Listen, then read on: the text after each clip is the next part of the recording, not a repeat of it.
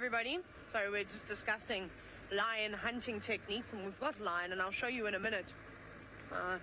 Fantastic Vincent. I'm so excited for you to all meet Vincent a little bit later, and I know that he's going to be very excited to be on the show. He's interviewing for a presenter position, and he's from Kenya. So what we're going to do is, I just want to get a better spot here.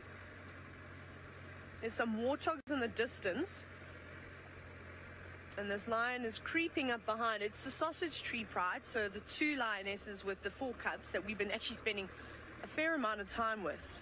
I'm just going to sit like this just for now, just so that we've got a good spot. So your warthogs don't know that she's there, but you can see she's being very, very careful about what she's doing. She's still quite a way off. She's got about 100 meters between her and them, so this could still take quite a while. Just to give you an example, you can see there's 3 beautiful big warthogs just off to the left. You see there's quite a big gap between the 2. Looks like a male, or maybe they're girls. The one in the middle's got massive tusks. They're looking around. I don't think she's got the wind on her side, or a little bit of the wind. The wind is actually coming down towards us off the base of the escarpment. Oh, there they go, walking again. Warthogs are always so suspicious. That's one thing that I've definitely noticed. And they don't have the greatest eyesight. Their hearing's okay. Their sense of smell is fantastic. It's probably their best sense. But they, unfortunately, are not always aware of their surroundings. And I've told the story to you a couple of times about how I have actually snuck up to a warthog before with the wind in my favor. But these warthogs seem completely oblivious to her, and she blends in so well to that grass. Luckily, it's not too short here. Definitely has been grazed to definitely a shorter level in some areas, but not too long. So I think it's just long enough for her to conceal herself. Now, she has got her head above the grass, but like I said, warthog's eyesight is not their best sense. So it's okay that she sits up like that, and I think she knows this. Because I don't even know if those warthogs would be able to see her from this distance, because they're a lot shorter than the grass. Her eyes and ears are just pricking over the top. And I don't want to move around too much. I'm just going to sit and watch for a little bit, because those warthogs will become suspicious of us, because they can hear us moving around. So we'll just hold our ground for the minute. Now, if you're wondering why the other lioness is not coming this way, I noticed it the other night. Remember we sat and we watched the lions hunting, or attempting to hunt, and one lioness went off and the other sort of hung around with the cubs. I wonder if this is not a trend. Wouldn't surprise me.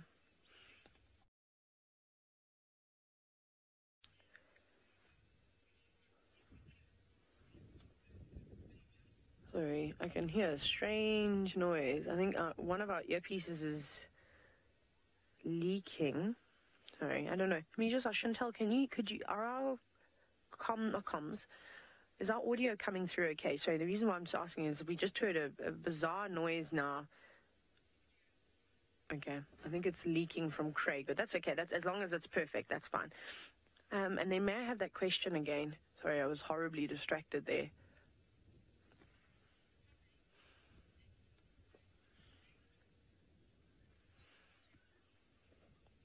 Ah, there we go.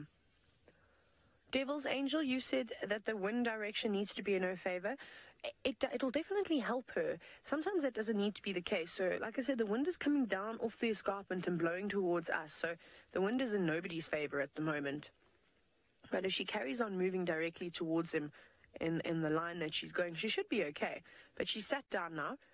She's just relaxing. And remember, with lion hunts, is that they don't always happen within 10 seconds or 10 minutes. Sometimes they can take hours and hours of preparation. I'm actually surprised that she's going for these warthogs, because there's huge herds of buffalo around. But maybe she's had some bad experiences with buffalo. We know how dangerous they can be, and how many lions in the Sabi Sand, well, all over Africa really, get killed by buffalo every single year.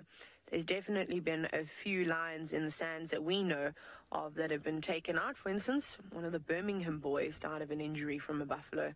So maybe she's just decided that's too much for her, especially if it's a big herd and she is on her own. She seems to be doing all the work this morning. But even a warthog can be dangerous. We saw those massive tusks that they have. No, why are you running?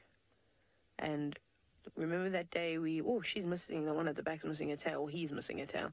Remember that day we watched very patiently, we sat and watched Mvula go after a warthog, and he ended up getting a gash because of the tusks.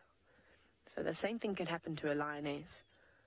No, they're running in a different direction. Now they're definitely wary about something. Maybe the wind is swirling a little bit. See how they keep sticking their noses to the air? So they're definitely trying to smell. So it just shows you how heavily they do rely on their sense of smell. See that? Yeah, I think the wind is swirling every now and then they might be getting the odd scent from her. Even the lioness is looking around as if to say, have I been spotted? She just keeps turning her head behind her. That other lioness is not heading this way. Let's see, she's doing a big yawn. She might get up again.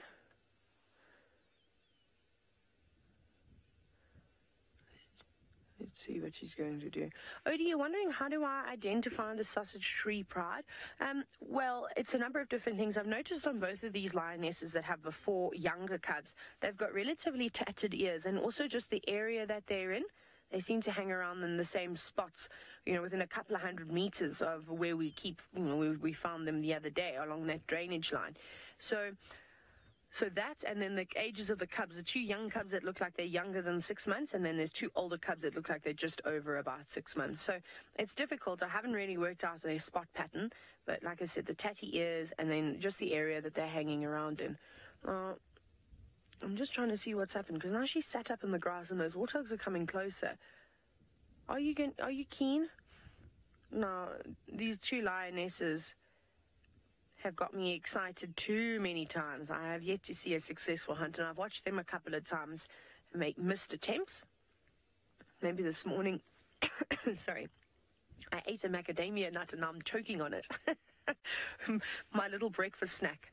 No, I don't know. Now she looks like she keeps looking back at the rest of the pride. Maybe she's a little bit on the upset side that this other lioness is not wanting to come through and give her a hand. No, those warthogs are darting off now. Come on, girls. Stop teasing us.